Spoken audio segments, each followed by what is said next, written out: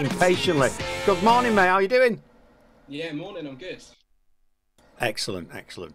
Wonderful. Sorry about that. I think I opened the chat room, and I think I opened the wrong one. And you was Janice is saying Right. he's waiting for you. I'm like, well, he's not there. He's not there. Where is he? Where is he? I was in the wrong room. It's in the wrong room. Yeah, there we go. Does it say Christmas? Doesn't say Christmas, does it on there? Anyway, someone's talking about Christmas stuff here. So this is Dougie's introducing. So introduce yourself. I'm George. I'm from the Kent-based band, the King Rooks. Excellent. And we've got a track that we'll play at the end of the interview. Tell us a bit about the band then. Yeah, so we're all from Kent. We're kind of like from two slightly different generations. So Jack and Matt are slightly older than me and Jacob. They both went to the same school together, same as Jacob and I. And then we all end up kind of working together. So that's kind of where the band formed. We're all teachers. So we all worked at the same school, and Matt's a private drum teacher sort of in schools and in studios and stuff like that. So yeah, we all kind of teach during the day, and yeah, we were just kind of ticking along for ages trying to get this band together. And yeah, about 18 months ago it finally clicked, and yeah, we're doing all right. Excellent. Teachers, eh? Teachers in the music game. It's a bit like, what's that film with the... well, anyway, I've lost it now. Where he goes in and does all the music and everything. School of Rock. The School of Rock. Is it a bit like that, is it, in the class? A lot of people think it is. It's not. It would be nice if it was, but yeah, not all the time. Excellent. Excellent. No, it's wonderful. No, it's good. So what do the kids think about you being in a band, or do you keep it quiet? No, you don't keep it quiet. I mean, yeah, most of them know. Some just don't really care. They just don't pay any interest to you. Some love it. Like, we have a lot of ex-students that have now left that are sort of, late teens, early 20s that come along to gigs. An ex-student of ours has just filmed our new music video, which is coming out tonight, the day before the EP, because he comes to one of our gigs. So yeah, a lot of them are really invested, which is quite nice to see. That's absolutely brilliant. Because I was going to say to you, what age group are you teaching? So we're all secondary school, the ones that are based in schools, and then Matt teaches a big range of sort of ages with his drums, some older and some quite young as well. So yeah, but mainly all secondary school, so teenagers. God help you. I like teaching people, but my wife said if you was a secondary school teacher, you'd probably be in prison. And yes, she's probably right. She's probably right. I'd probably strangle one of them. Do you know what I mean? I don't know how you put up. I don't know how you put up with them. To be fair, or have you got? Or do you bring them into line?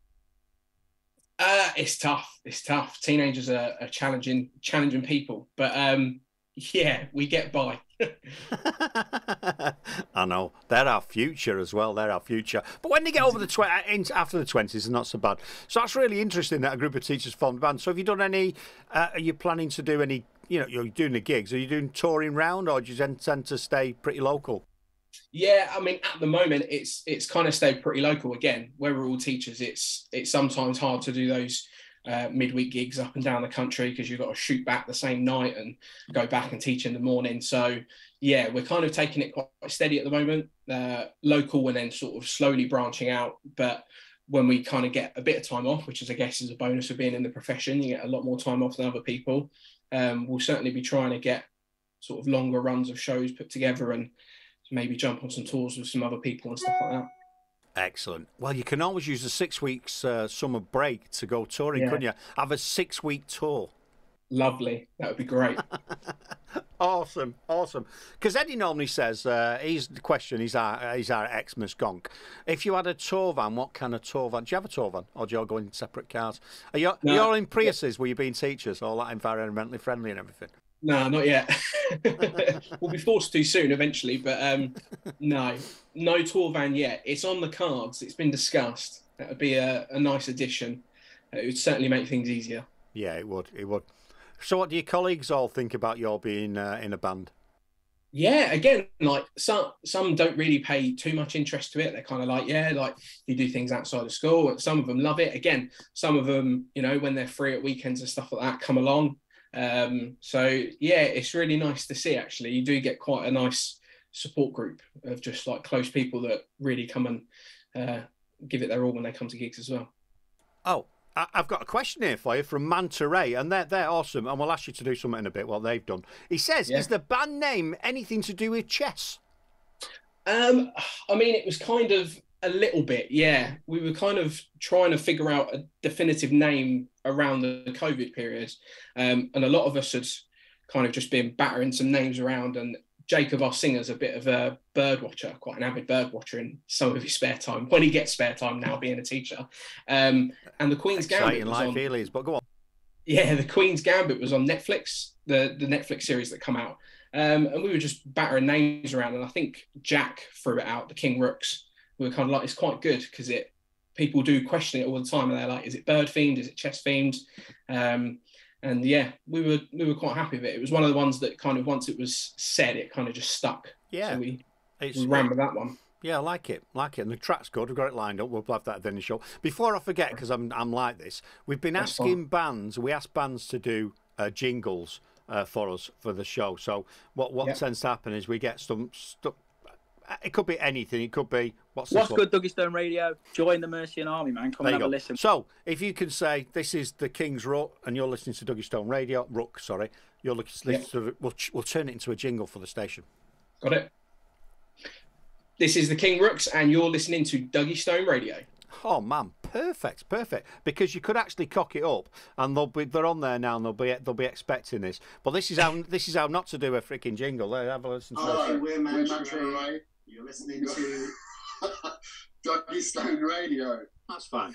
That'll do. No, it's not fine. It's not fine. And I've learned from it what it is. The lads, I play it virtually every show. When you ask more than one person to, if they've not rehearsed it, it all goes awry, and it's good. So, have you got any pre-gig rituals? You know what I mean? Do you have like a certain thing to eat, or just drink something, or do you know what I mean? I don't know, run around the block 3 times. It could be anything, couldn't you? Is there any pre-gig rituals that you all do as a band? I wouldn't say rituals that we all kind of do as a band. I mean, everyone kind of probably does their own thing, and sometimes people do certain warm-ups. I think most of the time it's a bit of an unspoken thing with us. I'm sure all of us have a bit of a set routine that you just do, or just set up stuff in a certain order or whatever. I quite like at least a drink before we go on, or taking one on. Just, it helps a bit. And even just stupid things like just getting a dry... I'm not even a singer, but getting a dry throat while you're playing is just irritating, and it just, so it's nice to have a drink quite close, but nothing sort of set in stone that we do every single night. I mean, that might change eventually in the future, who knows. Excellent. So we're playing the track in a bit. What's the track about? What's the theme behind it, the story? Jack wrote it. So Jack, our lead guitarist and backing vocalist, it's about him meeting his current wife. So it's about them meeting in a club. She kind of came over to him, and the first thing she said to him was, if you don't like the Smiths, we can't be friends. And luckily Jack likes the Smiths. So they were chatting all night, had a few drinks and stuff like that. Jack texted her the next day, and she kind of didn't text back as quick as he was hoping. So then you go through that stage of like, you've met someone, you try and make contact again, have they ghosted you? So it's about that. It's about like meeting someone for the first time, kind of falling for them, and then that kind of grey area of, is it going somewhere, is it not? So that's kind of it in a nutshell. Excellent. We've all been there, haven't we? Yeah. Can you add the socials of the band? Okay. We've got a new viewer on Mixcloud. See, if you're watching this on YouTube, people, makes no sense. He said, can you add their socials for the band? So there you go. Yeah. So we're going to add them in. So where can people find you? Where's the best place to find you? We're on Instagram, Facebook, Twitter, and we should have our Linktree link in most of our bios, so you'll be able to find kind of everything in there, or various streaming platforms from that Linktree as well. Linktree, very popular. Yeah, everyone's on that in a minute, aren't they? People go, what's that? What's that Linktree? Try it, people. It's pretty good. I'm just wondering because if they could go and find you on, are you on the old? I'm just looking now. Are you on Spotify? Yeah, we're on Spotify. You can buy our stuff through Bandcamp. We're on SoundCloud if you prefer that. Try and get everywhere as many places as possible. Yeah. Well, what you need to do, because this is what we do a lot of bands, we have a war on bio, and I'm just looking at your bio now. It's great. Go down to the bottom. There's no links to your social media on your Spotify, sir. Interesting. And that will mess you up. Go and check that out, sort it out. Well, And we normally look at, I'm not going to embarrass you with yours, but we normally look at that. Well, hang on, Lele Records, this is theirs. This is War on BIOS. This is about upping the bow game. This is what we do. So this is the King Rooks, and it says, from Folkestone, Kent, the King Rooks are a combination of big riffs, catchy melodies and choruses, all combining to create a stadium size, you know, they're breaking themselves up here, the stadium-sized rock for fans of indie, post-punk and alternative rock. I like it, but we do that. We try to up people's bow games, but definitely get your social media links on your Spotify. And it's a message for all other bands on there. If you've not got them there, we're all lazy. We can't be bothered to go and find you. Make sure you've got your social media links on all platforms. So there you go. Got it. Get it on. Sorry about that. It's not teaching you now, you see. Lecturing you. Yeah, there you go. Lecturing you. No, it really frustrates us because I'm sat here as a presenter and I go looking for a band and go, where's the no socials? And I'm doing a show and I'm like, oh, well, whatever. I'll move on. So, and that's what a lot of people do. Yeah, no, it's fair enough. So what's the aim going forward? Do you want to throw your, do you want to get rid of your cardigans with your things on with your being teachers and that geography teacher? Is that the ultimate aim? But we won't tell the education system, the headmaster or anything like that. Pretty much, yeah. Of course, ultimate aim is it would be amazing to be able to sort of make a living off what we do as a band. I'm pretty sure we're all keen on it and trying to make it work. So yeah, we'll just see where it goes. Fingers crossed. Excellent. Well, what we're going to do now, we're going to play your track. We're going to let you get on with your. Are you working today? You should be working, shouldn't you? I don't teach in the morning, so luckily my head teacher is very flexible and he's very supportive of the band. My God. So I know, what a guy. So yeah, he's letting me take the hour off this morning, and I'll literally be jumping in the car straight away and driving straight to work. Well, you better give him a shout out. What's his name? Lee Kane. He's a bit of a ledge, so he's really supportive. Headmaster with a name like that, Lee Kane. It was destined, wasn't it? I've had to Kane a few times. Anyway, Lee Kane, you're a hero, my friend. You're a hero for supporting your teachers. That's the best way. What a great leader. Loving it. I'm glad he asked that question. Lee Kane, that's great. Right, we're gonna let you get on with your day. Go and educate the kids. Get them in line. And it's a shame corporal punishment has been abolished, as your life would be a lot easier, but who am I? Do you know what I mean? You can't do it anymore, can you? Anyway, it's been wonderful to chat with you. Thank you very much. Please let us know what you're doing. If there's any updates or whatever, it's not a one-hit wonder. If there's anything going on, contact Janice. We'll get you on again. We'll have a chat with you and big up to the band as well. Give them our respect. Great. So, cheers. Thank you, mate. Thanks very much. So, wasn't that great? We've got this from the band. This is DuggysAtomicDustbin Part 35. We sound good. Cheers, man.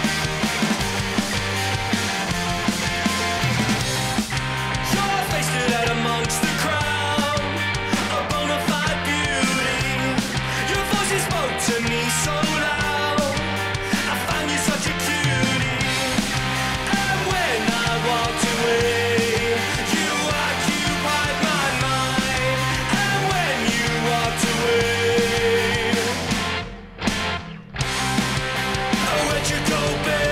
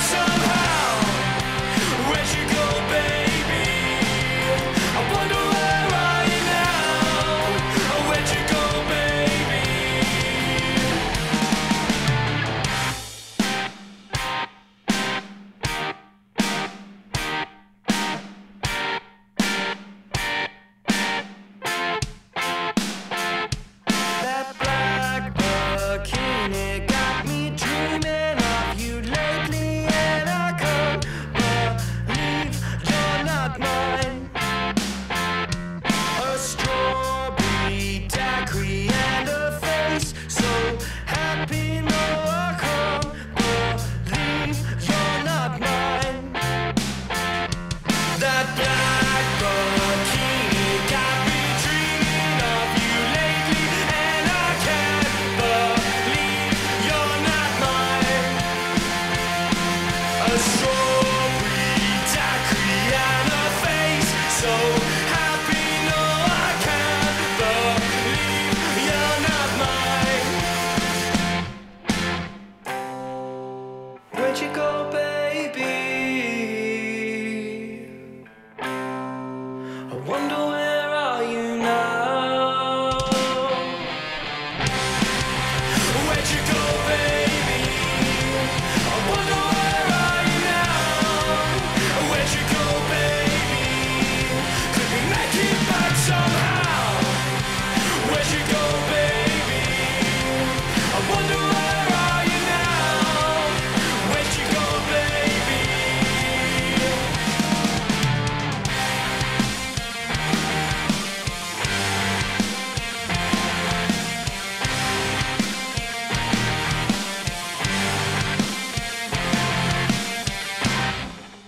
Wow, wow, wow. We love that. Someone said they sound like the Cortinas. Yeah, really great band.